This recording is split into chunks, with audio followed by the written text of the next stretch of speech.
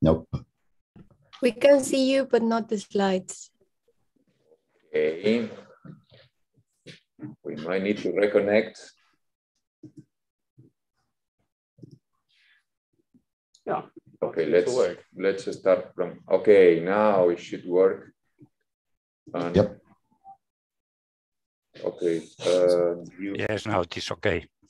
Yes, it took a little bit. And let me move this away from the main screen. Okay. Okay, very good. Yeah. So, yeah, before I get started, I will try to. The pointer is not really working now. Maybe you press on the PDF. Yes. No, okay. It's okay. Good. Yeah. So first of all, I will start with a very brief historical introduction. Semiconductor detectors are nothing new. Actually, we've been using them for energy measurement since the 60s in the last century.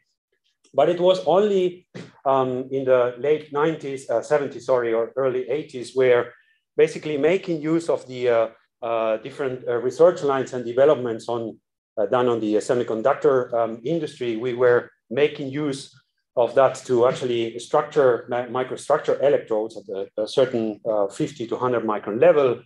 And then this basically improved the position resolution that we could achieve with these detectors down to 10 microns or even below. And having this possibility, actually, this opened a new window in terms of the physics reach that we could actually get into, since secondary vertices of short-lived particles where they're accessible. And you see a nice picture here of the opal detector actually reconstructing the primary and secondary vertices of some decay. Basically, by having this opportunity, this changed completely the way we did experiments. And as you will see, basically nowadays we have basically silicon detectors everywhere in all the high energy physics experiments. So here you have a cartoon, basically at the very early stages of our experiments, we were basically doing tabletop experiments. Then the thing got a bit more and more complicated. We went through emulsions and films, all the way up to large gaseous detector, until we reached this period here in 1979.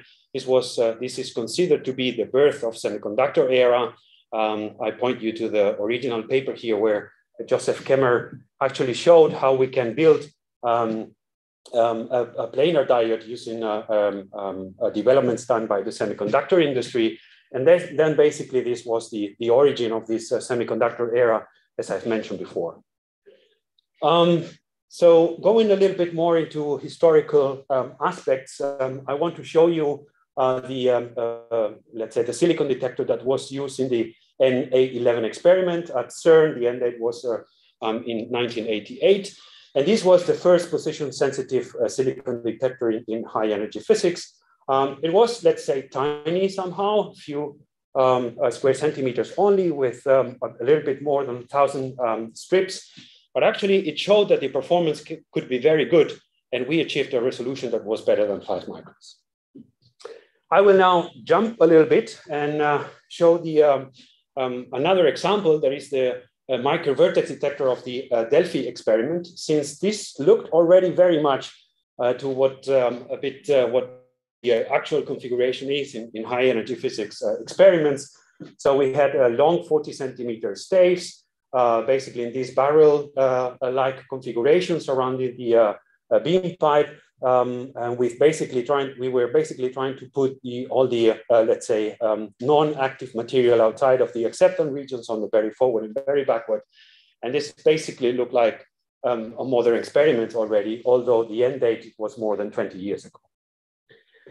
So this brings me to this nice picture that I always like to show, since here you can compare the vertex detector that I have shown on the previous slide with the actual tracker of CMS. You see there is quite a difference.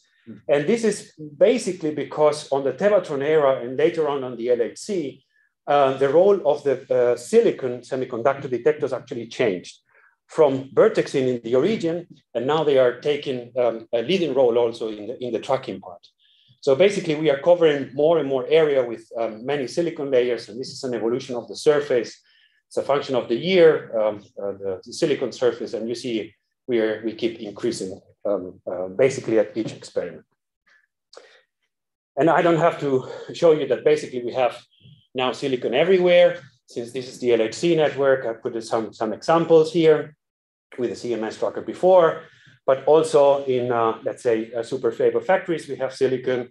And if you have ever done a test beam campaign, you know that basically all the test beam lines available in Europe, at least, are equipped with one of these telescopes that is basically made out of CMOS sensors. And of course, since we are in the LHC network, I don't have to tell you that actually, looking back on the LHC running, this has been a very tremendous success. We are operating our detectors in very harsh environments with large pileup, but with very good performance. And we were able to perform beautiful physics results. And I think these achievements have been possible not only, but also due to the extremely well-performant semiconductor detectors. So with this in mind, I think we should, before we go into the deep, hardcore, let's say, part of the presentation, I think it's important to understand what is the task of a tracking detector. And for that here, this is a cross-section of the Atlas experiment.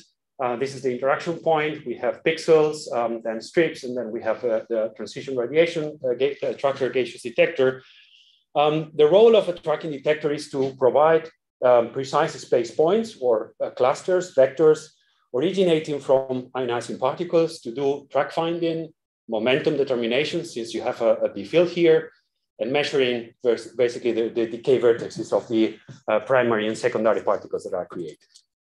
And all that has to be done keeping the material budget down to the minimum levels. I think this is the standard recipe for the rest of the talk that you have to remember. So what's the meaning of having good vertex resolution or good tracking? So imagine that you have, this is the typical configuration. You have a beam pipe. This is the beam axis. You have electrons and positrons in this case, smashing at the interaction point. And then you create secondary particles that fly and then further decay. And those particles basically interact with our detector material. And then we can reconstruct these points that are the interaction between the particle and your detector.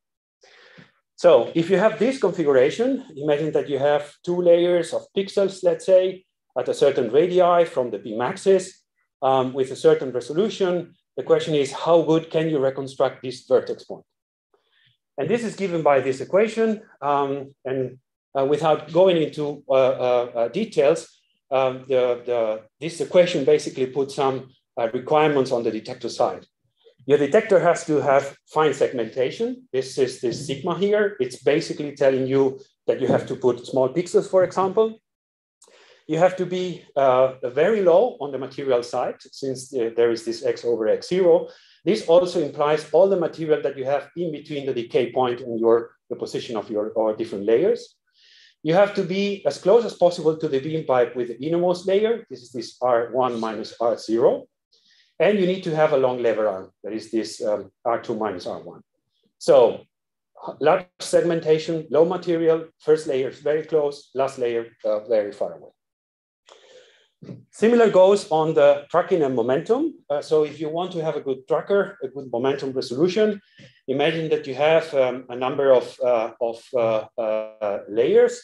Now this thing doesn't work, okay, here. A number of layers N covering a certain region at certain distance, L, immersed on magnetic field. So your momentum resolution is given by 2 terms. First of all is the point resolution, and then you have the multiple scattering term. And if you look closely at the equation, basically the same recipe as before stands. You need fine segmentation, so your pixel pitch has to be small. You need a large detector, this is this L square here, and you need to reduce your material budget. So basically, those are the standard recipes if you want to build a good vertex and tracking detector. So the question is also, yeah, in some detectors, you have seen that actually we used a gaseous detector on the tracking volume. So when to use either a gaseous detector or a semiconductor detector? Then here we have to actually list the advantages or disadvantages of each option. Of course, a gaseous detector adds very low material. You have a lot of measurement points in the order of 100 or more with modest resolution. On the other side, if you have a silicon detector, the material is not so good because it's more massive, let's say.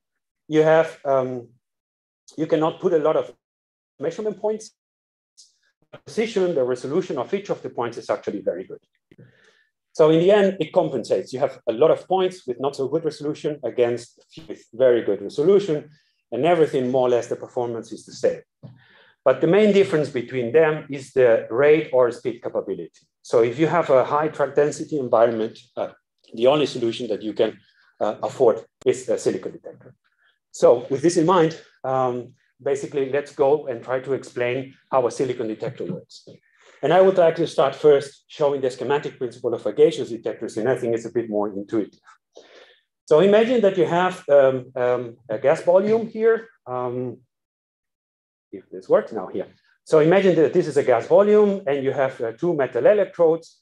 If a particle comes, for example, an X-ray, interacts with the media, you get ionization, therefore you have electron-ion pairs. But if there is no external electric field, basically those charges diffuse and at some point they recombine and nothing happens. So if you want to use this configuration as a detector, what you have to do is to apply some external voltage to your metal plates. Therefore, if the particle comes, you create electron ions in a gas, then since there is an electric field, then the charges drift away. And on the way to the collecting plates, they induce a signal that you can later on process. The working principle with semiconductor detector is very similar. Instead of having gas, you have silicon, for example. And instead of having electron ions, you have electron holes. But let's say the principle basically stands. The easiest detector that you can build is a fully depleted p-n junction, as you see here. So you have p-n junction with an external bias in order to fully deplete the bulk. You get rid of all the free charge carriers that you can have there in the volume. And when a particle goes through, you create electron hole pairs. There is an electric field, they drift. And these charges move into the collecting nodes, basically induce a signal that you can later on process, amplify, or do whatever you need in your experiments. The typical thickness of this unit is around 100 to 300 microns. This is the standard values for our applications. So there is a problem, though, with this p-n junction if you have a pad detector, and it's basically the resolution. So if you have this configuration, you cannot basically tell in which direction the particle went through. So if you want to increase the resolution, what you have to do is to actually apply some kind of segmentation on the sides. The simplest thing you can actually do is a strip detector. You can see the concept here. You basically microstructure one of the sides with these strips, and you connect each of these strips to your readout circuitry. So if you have a signal and this strip, you know the particle went somehow in this direction. But this, of course, has a problem. You cannot really tell if the particle went very close or very far on the strip. So the next natural solution would be, okay, let's make a structure, similar structure on the other side, but with a certain angle. So you have then therefore a particle going across, you have a signal in this strip, you have a signal on this strip, and basically the position is the point where the two strips crosses. But if you have a high track density environment, there are some issues, or if you have high noise, there is some kind of confusion term, ghost hits that can appear.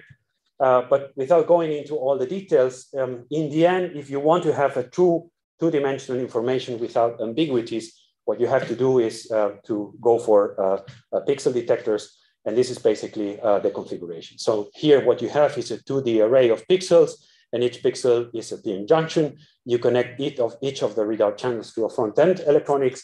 And then here you have 2D real information without any problems. Okay, so this is the basic principle. And here in this slide, I show a bit the family tree of semiconductors. We can make two big categories. One, detectors with avalanche gain or without internal multiplication. I will not talk about this kind here, but it's also very trendy, especially for timing applications, but I will concentrate mostly on the second part. And there is no internal multiplication on the silicon substrate, but there has to be, of course, some amplification at some point to amplify and process the signal. This can be either internal on the surface with some integrated amplifier, and this can be of the variant of, let's say, basically one transistor or multiple transistors with full processing capabilities. And this is what we call monolithic. The talk will mostly be about this. Or we can also, depending on the configuration, use strips or hybrid pixels, single-sided, double-sided, or planar or 3D. So basically, I will talk about these two parts here and how we can move from hybrid pixels to monolithic pixels, and in which experiment would you use each of them. So in the previous slide, I basically showed, as I said, the family tree. And I said, yeah, there is one option that is monolithic or hybrid, but actually the real implementation can be very different depending on the particular detector type you're talking. So in terms of a hybrid detector, I will go more into details later on. Hybrid just means that you have a sensor and a readout chip interconnected somehow, typically with solder balls, but it can be either with solder balls or with some conductive glue. You can have many different sensor types, but all of them are called hybrid. But the particular implementation has to be studied in detail. And very similar goes to the monolithic version. The monolithic just means that you have sensor and front-end electronics in one single unit. But the way you implement this is actually very, depends a little bit on the technology and on the design that you choose. I will be mostly talking about fully depleted monolithic sensors in this talk. So now the question is, what are the challenges on the LHC environment and how to meet them? And what are the consequences of this harsh operation in this environment? So you have to assume that with a certain luminosity, let's assume 10 to the 34, we have punch curves in every 25 nanoseconds. You assume with a certain cross-section that you have this number of tracks in the entire solid angle for a given time. And this is something like 5 to 6 orders of magnitude what we used to have at LEP. So how do you cope with that? Well, the trick is read your detector very fast and add a lot of segmentation. So if you do that, in the end, the occupancy per pixel is dramatically reduced. So if you want to live in this harsh environment, you have to do small pixels and read them very fast. But this number of particles also create another trouble that is on the radiation side. So our detectors suffer from radiation damage that can be of two types. Ionizing dose, this basically damages your transistors in the electronics. And there is what we call the non-ionizing energy loss, that this breaks the silicon lattice, and this creates some trouble that I will explain later on. So for that, you have to do special developments in order to make your sensor and readout electronics radiation hard. So typical situation is, this is for the Atlas pixels. Before irradiation, you have a 250 micrometer thick sensor. If your MIP goes across, then you create something like 20,000 electrons. And with some assumption on noise levels and so on, your typical signal to noise ratio is in the order of 30 around. So this is a situation before irradiation. You have a certain pedestal distribution with a threshold, and your signal is well above your threshold. But after irradiation, you damage the bulk, then charges are trapped, and then the consequence is you lose charge, you collect way less, and this has a certain direct impact on the signal to noise ratio. So basically after irradiation, your signal is coming more to your threshold, and then the detector is more difficult to operate, and this may have some consequences on efficiency loss and so on. But in the LHC experiments, we have demonstrated that this was well taken into account, and the detectors are working nicely. We designed the detectors to work in this environment, and we have basically a super high efficiency. And if even after the run two, we have most part of the detector operational with good resolution. And I've shown the family tree, and I said that there is one, let's say, category that is called hybrid. And this is the state of the art in the LHC experiments. This is an example, a picture of the Atlas insertable B layer. And there we have this configuration that is called hybrid. And as I said before, what we have is a sensor and a readout electronics interconnected with some solder bolts typically. And then if you want to power this, this unit or send data out, whatever, then you can do wire bonding to another structure, and then you have your readout electronics somewhere. So here, what you have, each of the channels is shown here. This is a cross section. You have your fully depleted sensor. When the particle comes, you create charge carriers that drift, and then the signal are basically collected and amplified and processed on the front-end electronics that is placed on another independent unit. And as I said, this is the state of the art for the LHC detectors. And we have shown that, for example, this is an example of the IBL. The heat-on-track efficiency is very good, even for large integrated luminosities. This also couples to the radiation damage. Efficiency is very high, higher than 99%, with a very good performance. I also said that hybrid just means that you have a sensor of any type interconnected to a front-end electronics by some means. And I mentioned that the sensor can be either planar or 3D, can also be diamond, can be whatever you want, a CMOS sensor, for example. But I want here to show that actually this is what we do in the IBL in Atlas, where we have actually hybrid detectors, but the sensor is of two different kinds. First of all, we have planar sensors here in the very center, and at the very forward and backward, we are using 3D sensors. What is the difference? So in the standard planar configuration, you have the structures on the top and on the bottom side. When the particle goes, the charge carriers basically have to drift all the large bulk volume until they are collected on the electrodes.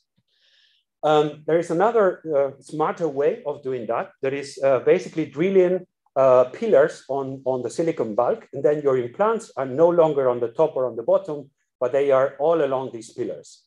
That means that the charges, when they are created, they have to travel less distance until they are collected.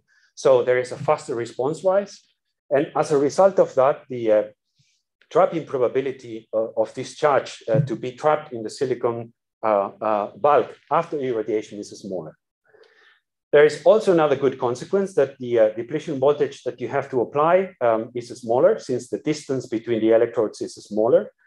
And that means that overall, this configuration is more radiation tolerant. It consumes a little bit less power, but of course there is a disadvantage. That is the cost, the complexity of fabrication, and also there is some penalty on the higher capacitance that, and therefore additional higher noise that you see that you have on these three sensors. So with all this in mind, what is the typical track arrangement for a high-lumi LHC experiment? This is a cross section. You have the interaction point here, and then you move radially out. On the innermost pixel layers, if you want to survive in this high track density environment and high irradiation, then you basically have to develop some very specific radiation hard technology. I said that the cost is very high, but since you are very close to the IP, the area that you have to cover is not so large. So this is something you can afford. And as soon as you move out, then you can start using normal hybrid pixels. And on the very last, let's say, layer, you have to cover a lot of surface. And the most common technique is to use strips, since they are very, let's say, cost effective and very easy to produce to cover these large surfaces. But there are also other alternatives, especially for the outer layers. If the radiation environment is not so severe, we could already start conceiving the using of a monolithic technologies for this. And this is what the rest of the talk will be about. So new pixel developments for LHC environment and also beyond. And this is basically the core of the talk.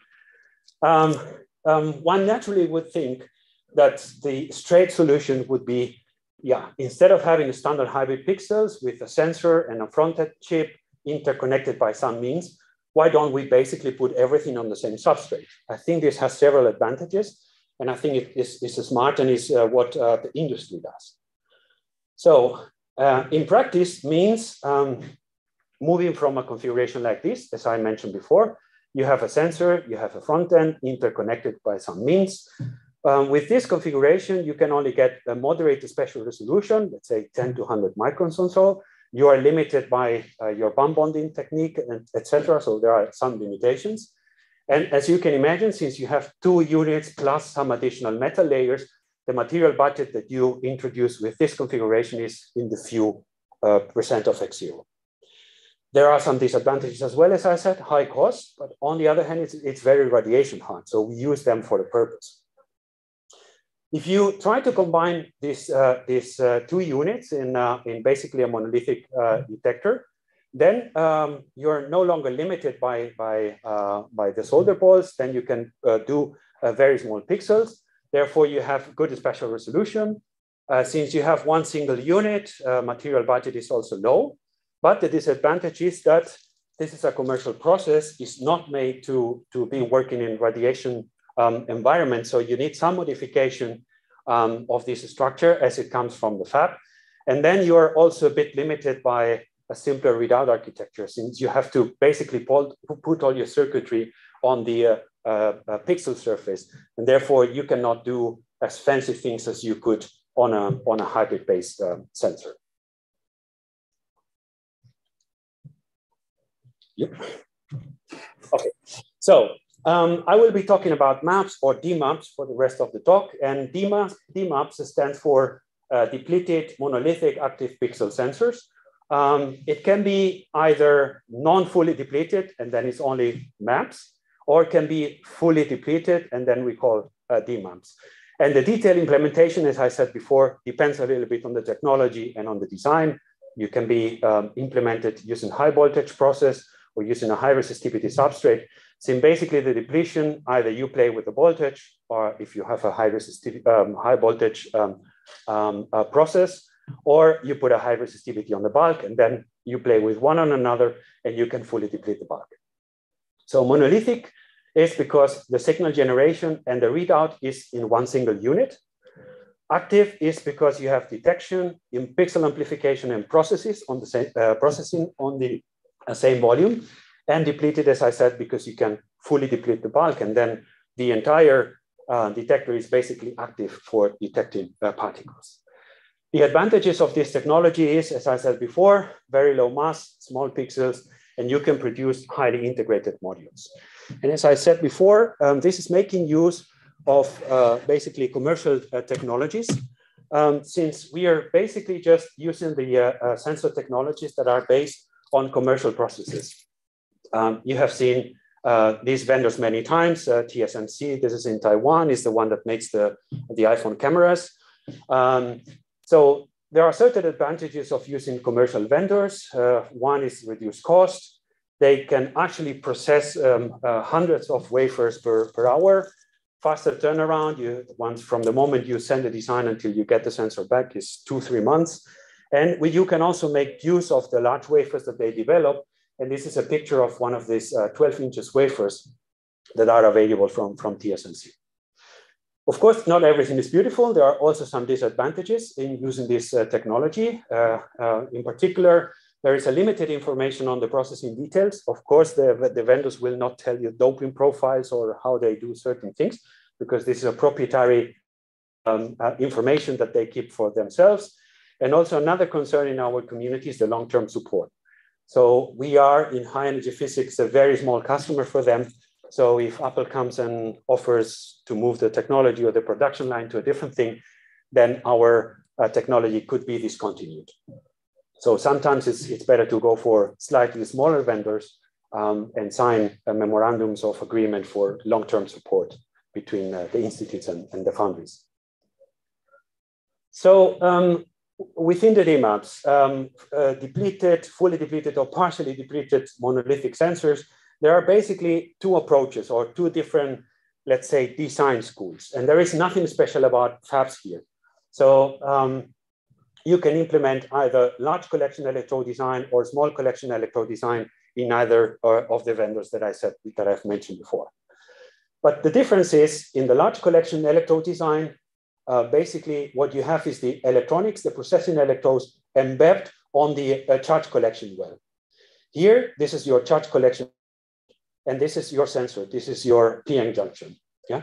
So whenever you have a particle going through, electron hole pairs are produced, and the charge carriers moved and are collected into this large collection electrode. There are certain advantages, of course. First of all, you don't have weak field regions, so the entire bulk is fully depleted, and you have a well-defined electric field on the bulk. The charges have to actually drift a small distance, so since they can be collected at any place inside of this large electrode, and therefore the trapping probability is smaller. You have well-defined field, and charges have to move just a little bit. So this design is intrinsically more radiation hard than the small collection node that I will explain now. Of course, there is some disadvantages as well, and the most, let's say, noticeable is basically the capacitance. We are talking about 100 femtofarads or even a bit more.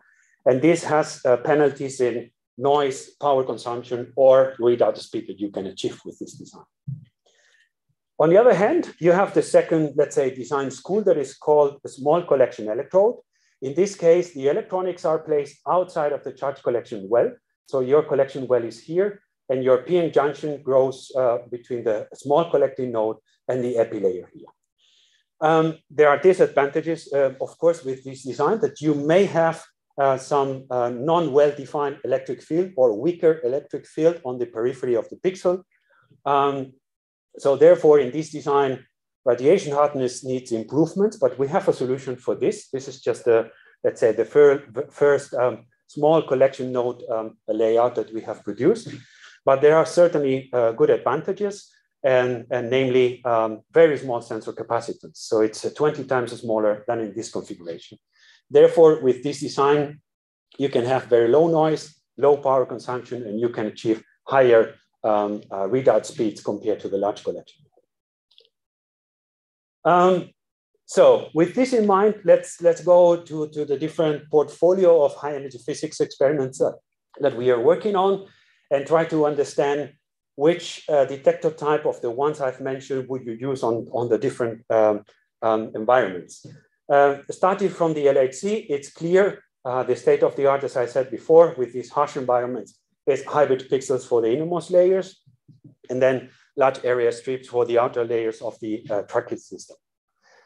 If this is true for the LHC, it's even more true for the high Lumi. And I think the only solution that we have there is hybrid pixels again, but making the detectors even more radiation hard and faster readout electronics. But there is a large number of applications where those are in need of much less material budget and much higher resolution. And in this case, although in some cases, for example, for the Bell upgrade, we are we are approaching the harsh condition of the outer pixel layers of the high Lumi LHC. Basically, we are sure that we can use monolithic pixels for when the environment is not that harsh, but you need much better performance.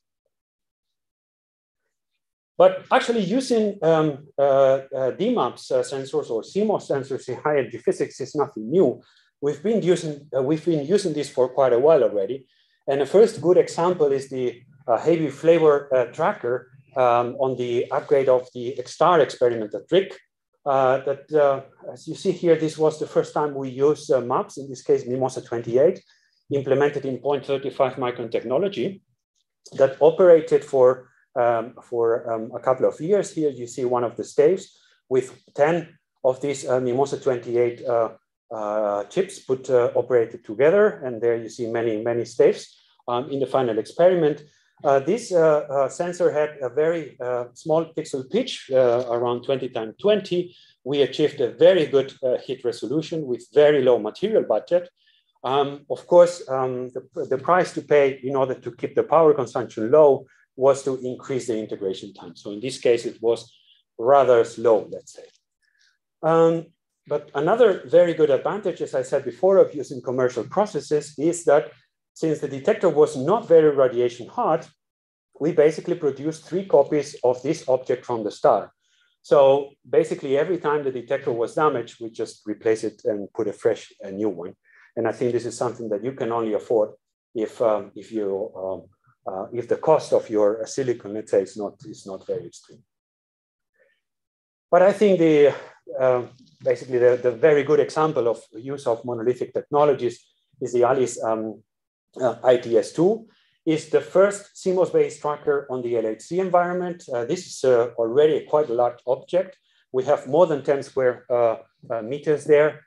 They are based on high resistivity epilayer maps. The chip is called Alpide and has been implemented in our just 108 nanometer technology. And here you have a picture of the chip. Very small pixel pitch as well, extremely good resolution with very low material budget.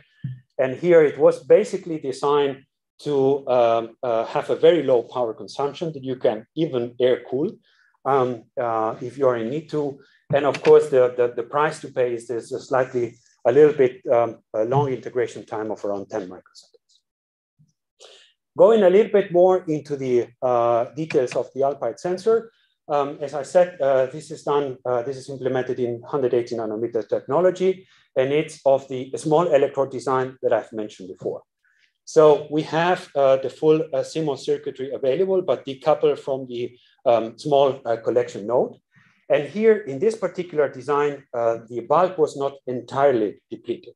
So there were some depleted regions. Here in these regions, the charges are collected by drift. But then in the rest of the epi layer, when you don't have a good, well-defined electric field, especially at the edge of the pixel, then you had some component on diffusion. I will come to this later, since there is a new iteration that it's fully depleted, and I will show a bit of technological details. And basically here, you have an artistic view of 2 × 2 pixels. I just want to say that on top of the epi layer, you have 7 metal layers available from the vendor. And this gives you a lot of flexibility also in case if you want to connect using the last metal layer to a redistribution layer and read your signals out. So as I said before, we have a solution already. So this is the Alice design. This is not fully depleted. There are in particular at the edges of the pixel.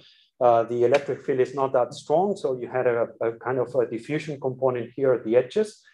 But we wanted, starting from this well-proven design from Alice, try to do something that could work in a more harsh environment of Atlas. Or for example, this is the baseline also for the CMOS upgrade detector planned for Bell in 2026. And we could do that because we basically offered a number of solutions to the vendor. And in cooperation with them, we found a solution to modify the process and add an additional planar N-type implant deep down here. And in this case, your PN junction is no longer coming from the small electrode to the epi layer, but comes from this large N-type implant to the epi layer. So now here you see that actually the entire bulk is fully depleted. You can even enlarge the depth of the epi layer up to 40 microns. So you can actually have 40 microns volume to actually create charges. So this is also good. And by doing that, by having this additional implantation here, we managed to dramatically improve the charge collection time. That was around 30 nanoseconds in this case, mean up down to less than 1 microsecond in this particular case. This all together with the small thin oxide that is available in this technology, these two facts together, basically the consequence is that we have improved the radiation hardness by 1 order of magnitude. And now with this design, the detector is still operational up to 10 to the 15 fluence levels. So there is a solution, and there is constant cooperation with the foundry to modify the process. And if you have a specific application, there is always a way out for it. Good. So far, I've been talking a lot about the sensor, but since I was in charge of this beast here in Japan, I would like to say that usually the sensor is the easiest part and what everybody wants to do. And this was the Bell case, for example. We started with a very beautiful all silicon lather, 75 microns thick, very nice. You start to put basically many layers all together, and then you put your support structures and everything and the cooling, and then you put all the cables out. And what I want to say is that usually the sensor is the easiest and the integration is typically the most problematic part, typically because it comes always at the very late.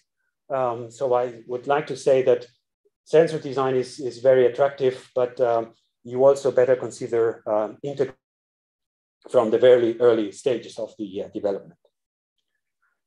And I want to finalize trying to understand, we have this piece with a lot of material in the end, but what is the goal and what do you have to do on the design to achieve the minimum material in the end? And I think this is a very good example from that I took from the ITS2. This is the distribution of material budget as a function of the azimuthal angle. And if you look closely, the silicon part here contributes only a fraction to the total material. So the question is, what can I do if you want to get rid of the other contributions? So one obvious thing is, there is water here and is this bluish part here. And this corresponds to the position of the cooling pipes. So if you want to get rid of it, then obviously what you have to do is to reduce the power consumption of your sensor. If you do that, then you can get rid of the active cooling. Then your situation is much better. So what is next? Actually, next is aluminum and Kapton. So this is for sending basically biasing the sensors, sending clock command signals and reading data out. So if you manage somehow to integrate these lines into a redistribution layer on the sensor itself, making use of the post-processing technologies that is available in the market, then good thing is you can also get rid of the Kapton cable as well. Then what is left is carbon and blue, and this is for the supported structures. And again, if you can make use of the post-processing options on the different vendors, then you can use the silicon itself as a supporting structure. And then in the end, you can get rid of the mechanical support. And on our side that we do instrumentation, basically this is our goal. Try to make a detector that is just pure silicon, everything is active, and that's it. You don't need anything else.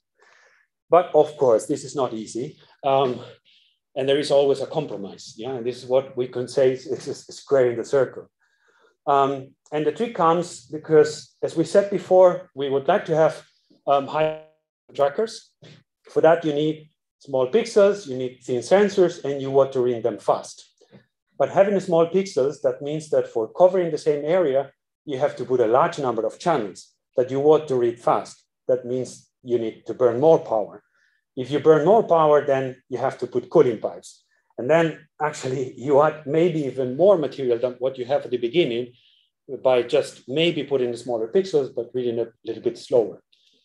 So overall, I think you have to think in your particular application and you have to find the right balance. And in the end, some compromises have to be made. You cannot push in all the different fronts. I was very biased, I think, towards CMOS sensors.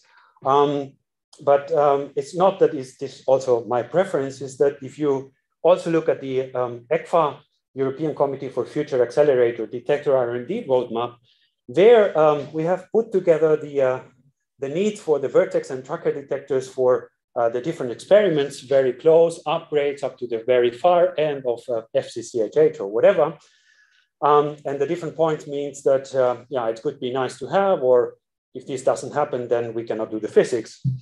And as you see, there are basically a lot of red dots in position, material budget, power, high rates, et cetera, et cetera. And as I said, I'm very biased towards the CMOS part, but actually this is also recommended in the ECFA roadmap on the detector research and development themes. If you go to the 4 points that the ECFA recommends to develop on the solid state technologies, you have basically 4 points. One is CMOS pixel sensors. Second is timing. Third is radiation hardness. And fourth is try to improve interconnection techniques such that the the boundary between hybrid and monolithic is no longer that strong. And this is the recommendation, the 4 points to develop on the next decades. So in the future, soon in the ITS3 or Bell 2 upgrade or in the Higgs factories, you will start seeing things like that. Large wafer sensors, making profited of these large wafers, smaller feature sizes, lighter or even no supporter structures. This is the ITS concept that the silicon, the sensor itself is so thin that you can bend, and therefore there is no additional support structure needed. Or innovative geometries, as I said, these curled, very thin sensors on Kapton or very large self-supported silicon detector units. And with this, I would like to conclude. I think, CMOS trackers in high energy physics are now mainstream. The very good example is the ALICE IPS in the LHC, but there are also some other very good examples. This is a very serious possibility for upgrades on LHCb, Bell upgrade, and for sure in the new machines in Higgs factories in the future. There is a strong interest in the community to fully exploit DMAPs, and semiconductor trackers, and in particular, CMOS technology, I think are here to stay. And with this, I would like to just thank you very much again for your attention. Okay, thanks.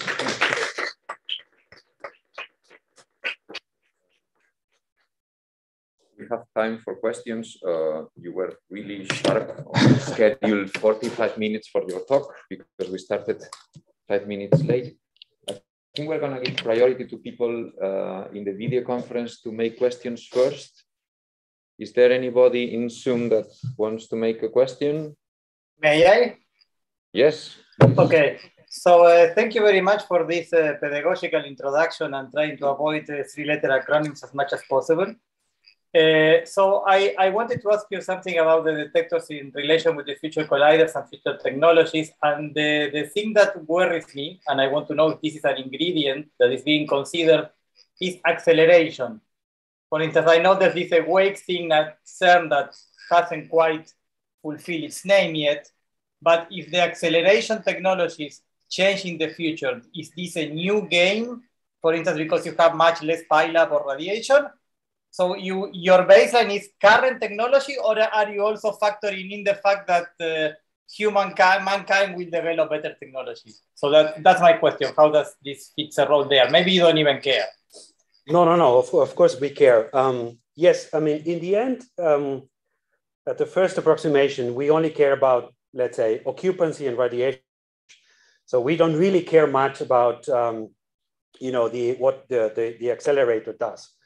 But of course, there is a very important point that is the machine detector interface. So we have to really know how, they would like to implement this and how to make our detector space that we have for routing our cables out, optimal geometry for avoiding maybe certain corners where hotspots are created if there is beam halo going somewhere, or where to put the collimators and how this can influence our design. So yeah, I mean, this has certain influence, but I think this is more, will come more when you have to design your specific application, let's say. In this particular case, we are basically developing the best detectors that we can. And then this goes more, a little bit, as I said, on the more application, more machine detector interface part. Okay, thank you.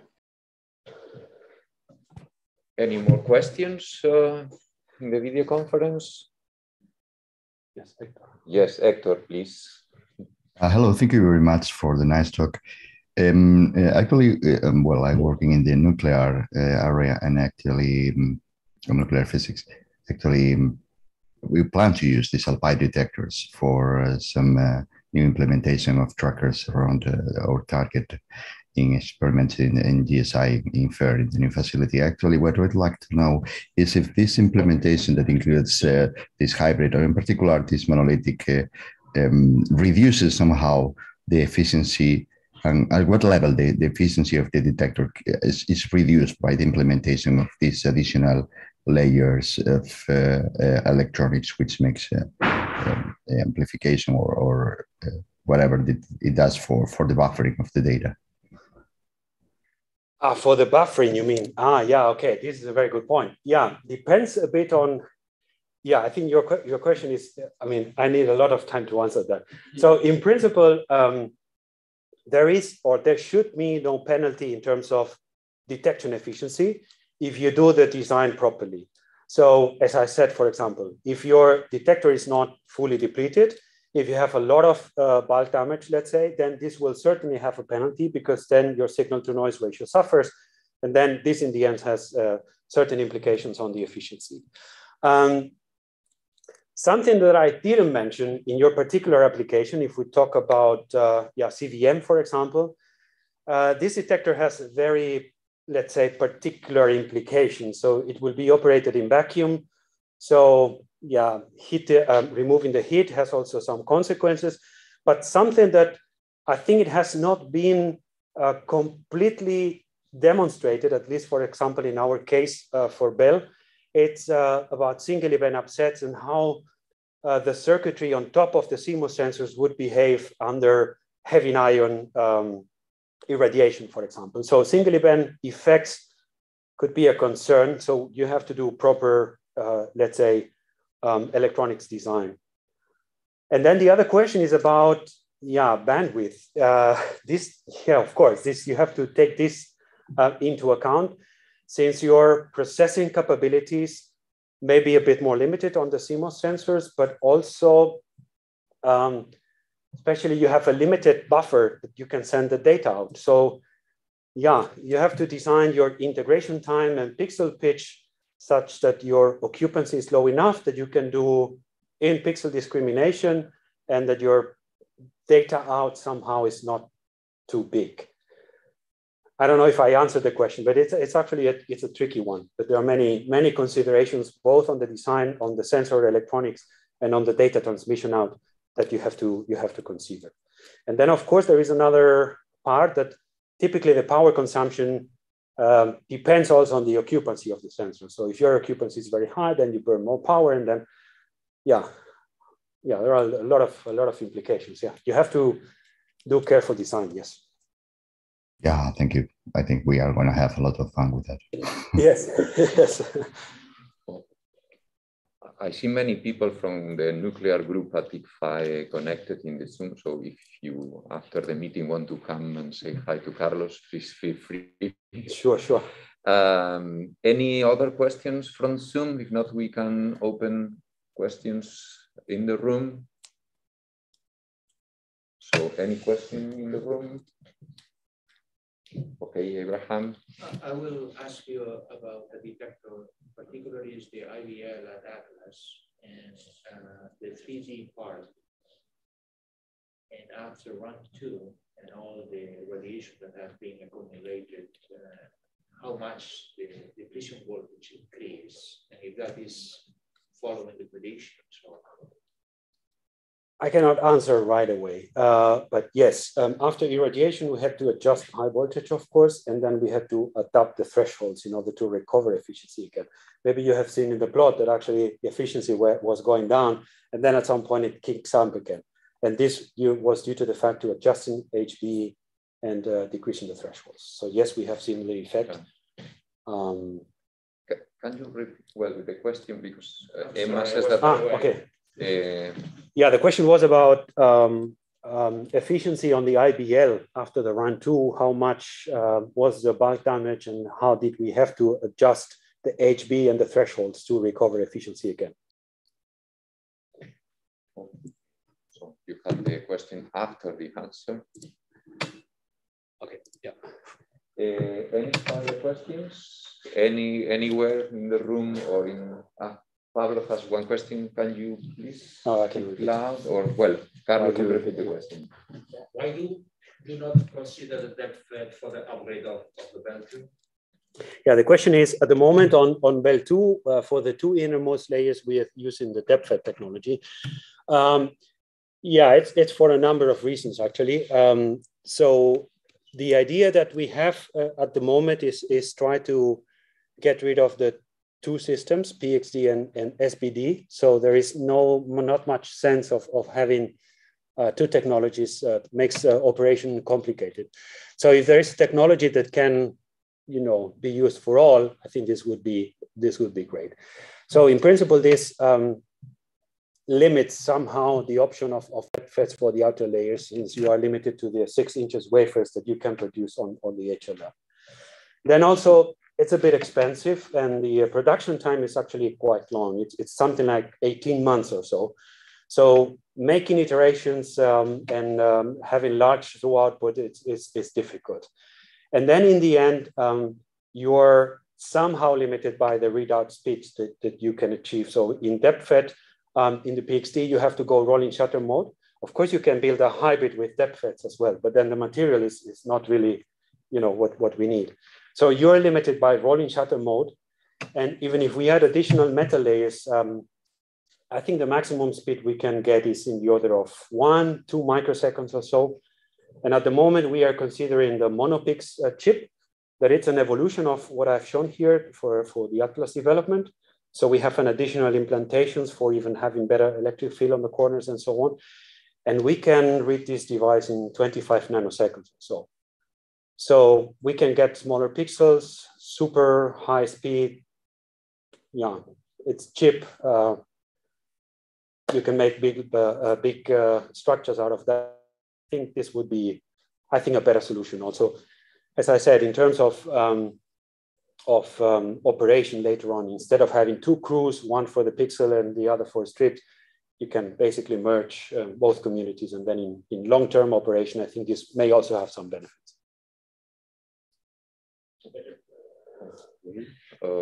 Okay, there is another question in the room from Eliseo. Well, this is a curiosity concerning these 3D sensors with P and M columns. Yes. As they are, let's say, intrinsically mechanically weak because of these columns, so it's difficult to make them, to have large detectors, to make them planar. So right now, which is the maximum size, let's say that?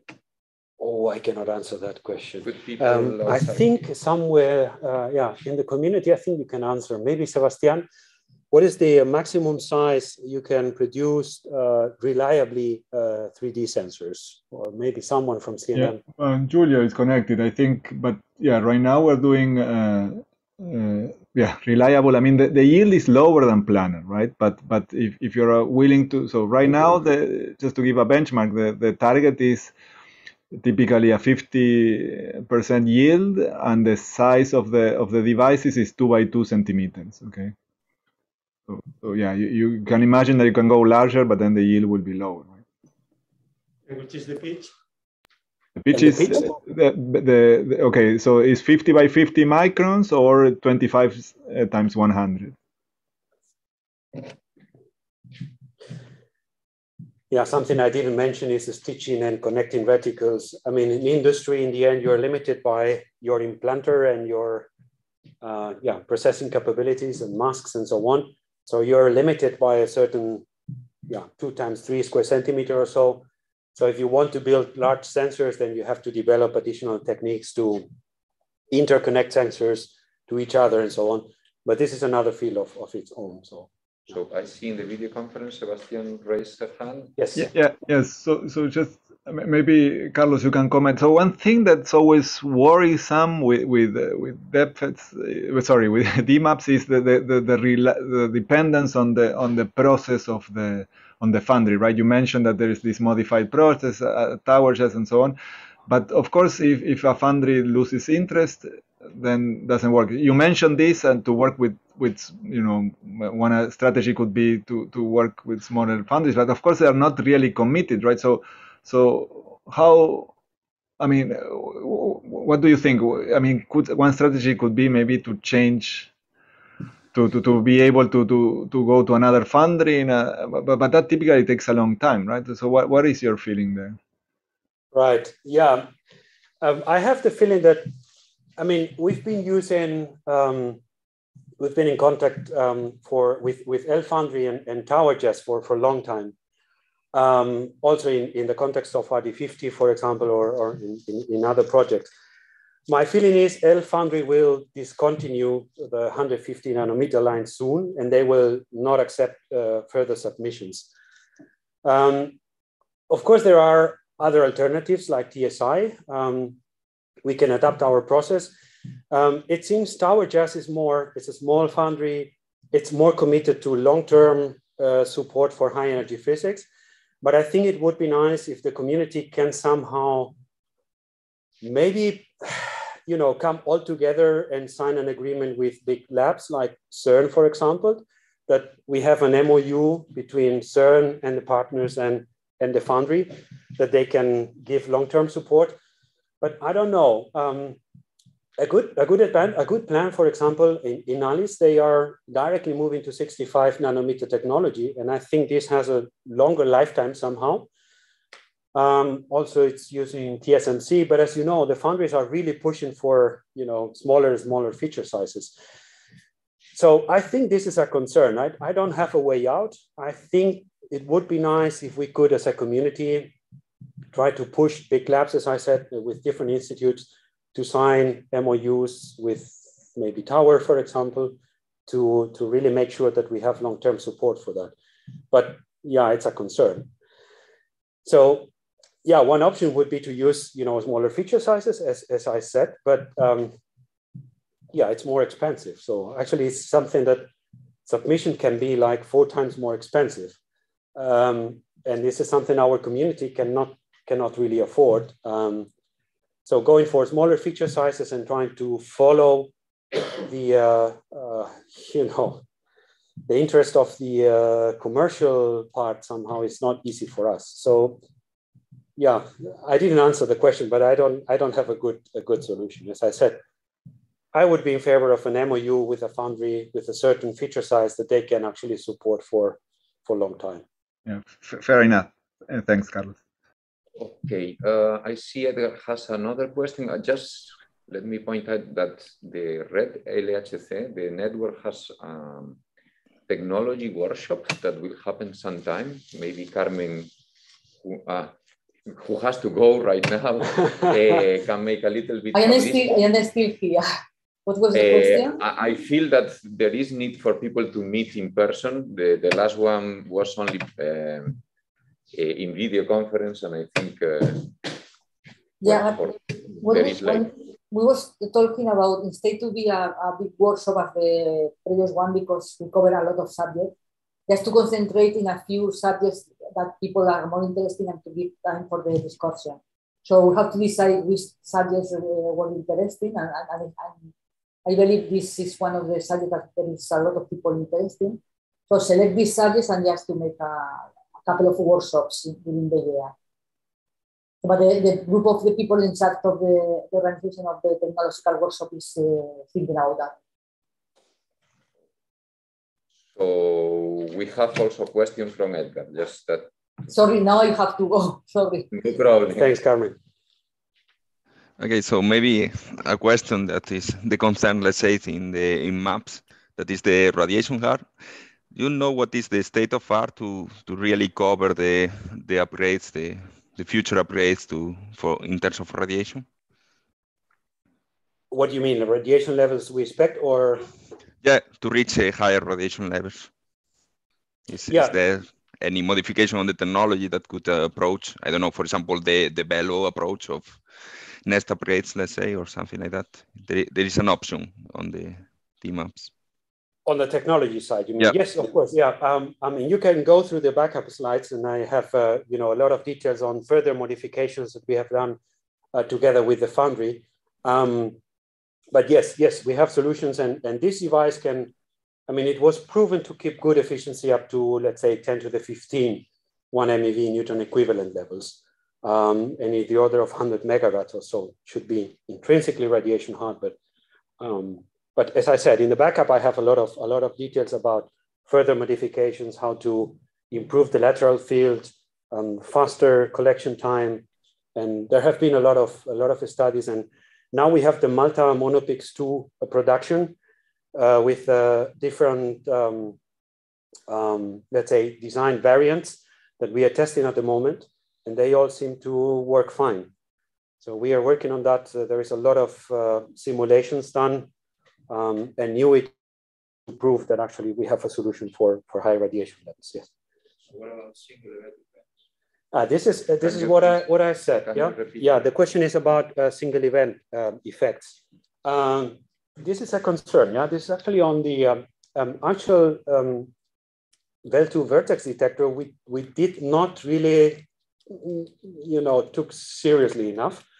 For the moment, luminosity is not that high, but we start seeing single event sets from time to time. So you have to take also this into account in your design. You have to add redundancy, hummingbird encoding, blah, blah, blah, whatever. So there are means for doing that. But yeah, in particular, heavy ion irradiation, this is something we would like to do. Possible latch-ups, things in the memory, corruption, yeah. Yes, this is something we should study further, I think. Okay, I think it's time to wrap up.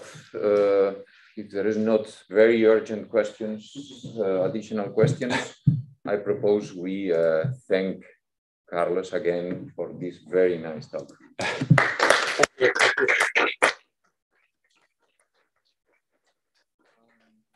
Maybe just let you know, if you want to propose a seminar, there's a list of seminars that are pending, and there will be a seminar in January.